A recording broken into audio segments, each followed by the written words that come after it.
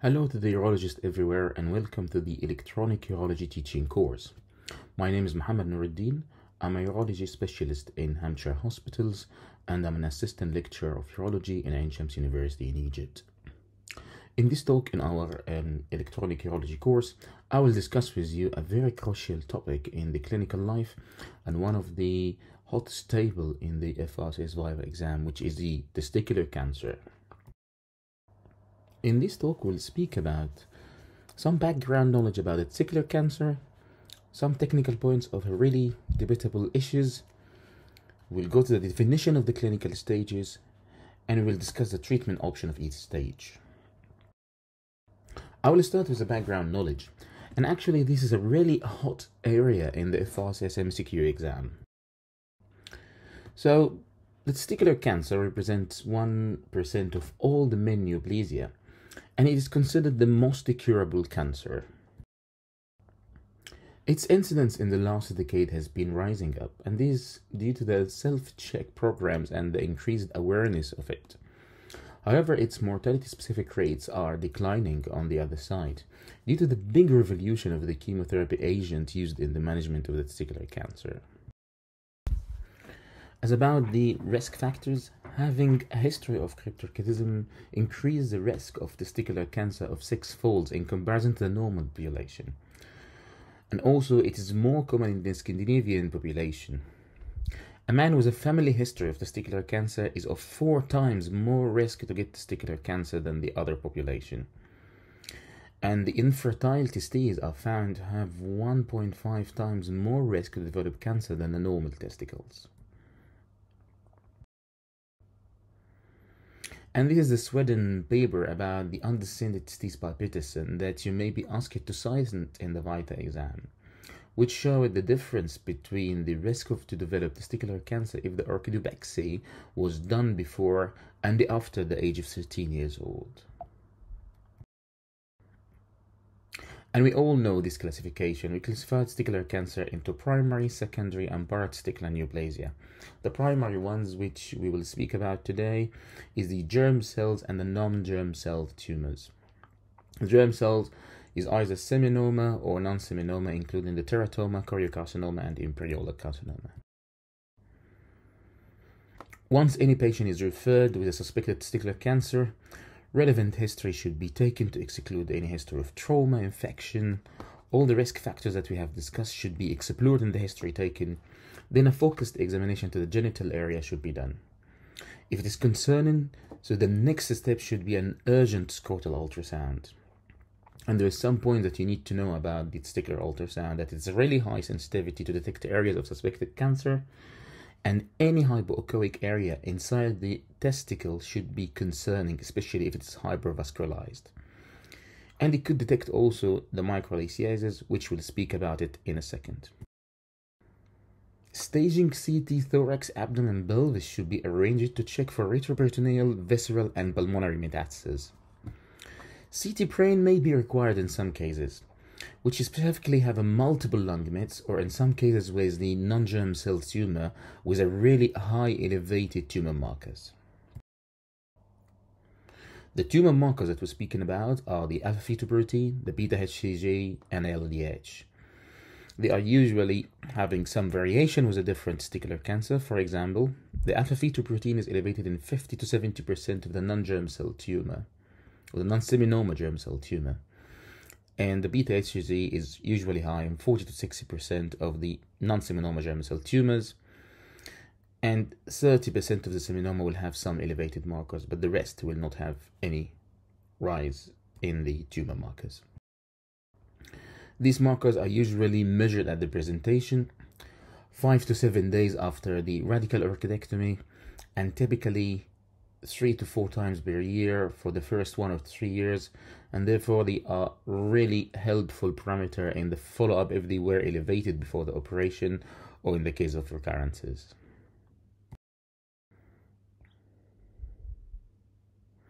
PET scans are not of a big use in testicular cancer initial staging. However, it plays a really important role in the post-chemotherapy residual retroperitoneal lymph nodes in the seminoma cases especially. And we will discuss about that in the management, but the PET scan is one of the good investigation that will be able to differentiate between the scar formation, viable cancer, or the presence of any other form of cancer like the mature teratoma. And let's go for these some technical issues. There are some debatable points that need to be addressed, and these points you will usually face in every testicular cancer live case in your career, and it will be usually a big twist in your FRCS testicular cancer viva table. So, semen banking. It should be offered to all men who are still aiming to complete their family before the orchidectomy. And you should be able to cite the Peterson paper, which is stated that 9% of the patient with oligospermia will be azoospermic after orchidectomy. The other point, would you offer prosthesis at the same session with orchidectomy or after? Robinson showed that there is no difference between the prosthesis insertion at the time of the orchidectomy and after that in the readmission rate, theater return, and the infection rate. So better to have it done at the same time. And then, when would you counsel a patient for a contralateral testicular biopsy? You need to know that the testicular intraepithelium neoplasia is a precursor lesion for most of the testicular germ cell tumors. It presents in the contralateral testes of the testicular cancer in 9% of the patients. But the 5-year risk to developing testicular cancer from a TIN is 50%, and this as per Dickman. However, biopsy of the contralateral testis should be offered only to the high-risk patients, which include testicular volume less than 12 mL, history of cryptorchidism, and poor spermatogenesis. Microlithiasis. You will be asked a question like that, you will get a picture of that, and then you'll ask you, what can you see in this image? And then when you say that's a microlithiasis, you say, so what do you mean by microlithiasis? So you need to know that not every calcification will be considered as a microlithiasis. It is the presence of 5 or more calcification in a field of view, and its management depends on the risk factor too. So, for example, in patients with risk factor, the evidence from 10 systematic review goes that they should have a testicular biopsy. Otherwise, if they are not of any risk factors, we usually reassure them and ask them to keep on a self-examination, and then you could discharge them actually. This will be a really debatable point. In the orchidectomy, do we need to tie the cord high in the inguinal canal or low as a subinguinal approach? So Ashdown looked in that in almost 200 patients. They are all in a stage 1 testicular cancer, and he found that there is no difference in the recurrence rate and the metastasis, which is a really interesting finding. But that's not the standard of care. So the standard of care that the cord should be tied as high as the internal ring as possible, and this for the radicality issues. Then moving to the management, we should be aware of the clinical staging of testicular cancer. The TNM is a no-mistake land for any clinician or urologist taking the exam, so you should know it by heart.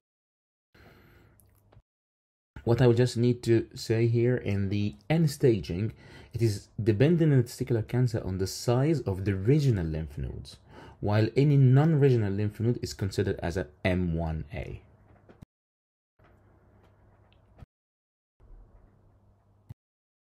But the management is more reliable on the AGCC cancer staging, which groups any T with N node, M node in a stage 1, while any T with any N with M node as a stage 2. And the presence of any M will be a stage 3. And there is a big difference in the prognosis and the treatment options available for each one of these stages, which we will show.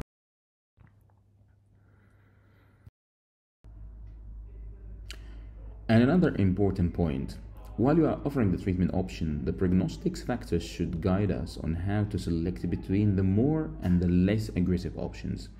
For example, in the seminoma, there is an intermediate prognostic risk group, which is a presence of the non-pulmonary visceral metastasis. And the management of this group will be completely different from the good prognostic one. While the non-seminoma germ cell tumor, it has a poor prognostic risk group, which is the presence of the mediastinal primary or a very high tumor markers.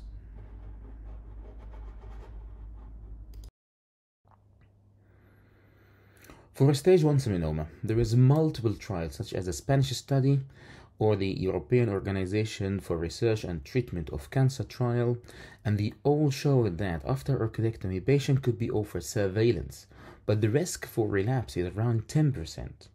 While if the patient had a 1 cycle of carboplatin adjuvant chemotherapy, the risk is dropped to 2%. So in these cases, we usually counsel the patient according to the pathological prognostic factor, which is the tumor size and the invasion of the ready testis. So if they are at low risk, they can have the surveillance, but if they are at high risk, the chemotherapy should be offered. So that is a plan.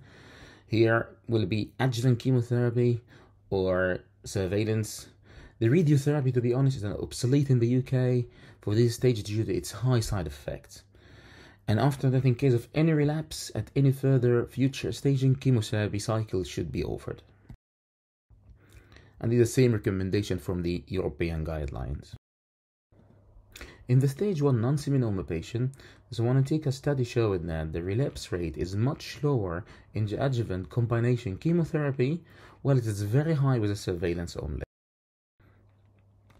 Some patients may not be compliant with the chemotherapy, so the retroperitoneal lymph node dissection may be offered as an option, but with high consideration of its multiple morbidities, as you see here. So the plan for this group is to offer chemotherapy. If they are non-compliant and good prognosis, they could be offered surveillance.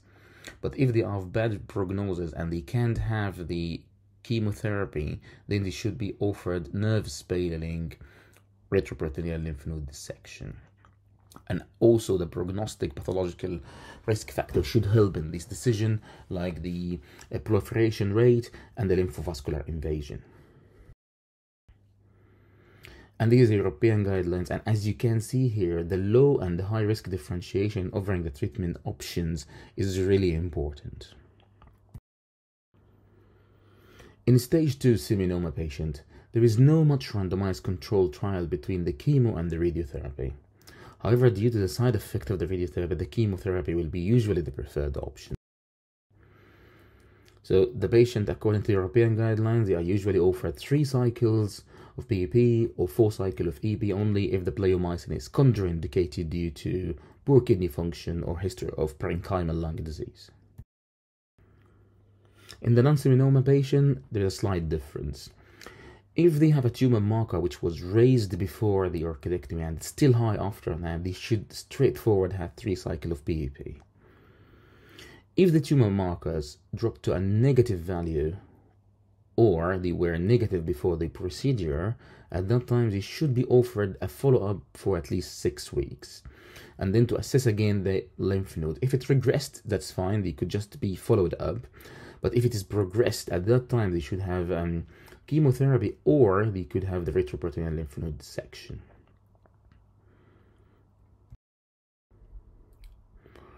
The stage 3, or the metastatic group, that is the really poor area that have no randomized controlled trials, but most of them will be offered at least 4 cycles of PEP and then managed accordingly. In the cases of the post-chemotherapy residual retroperitoneal lymph nodes, in the seminoma cases, if it is less than 3 centimeters, it should be followed up, as it will be most probably just a fibrotic scar in more than 90% of the cases. However, if it is more than 3 centimeters, this is the place where the FDG PET scan can differentiate between the active cancer or the scar or the presence of a mature teratoma. And then according to that, further chemotherapy or resection, or in some cases radiotherapy, may be offered. In the non-seminoma germ cell tumors, any residual mass more than 1 centimeter should be offered resection. And that's it. And I hope this rapid review of this topic will be helpful to you. And thanks for your attention. Feel free to send any question on this email and I will answer it once possible. I would be really grateful if you can fill this feedback, which will help me to improve this session, provided the comment that you will submit. Thanks a lot, and best wishes. Mohammed.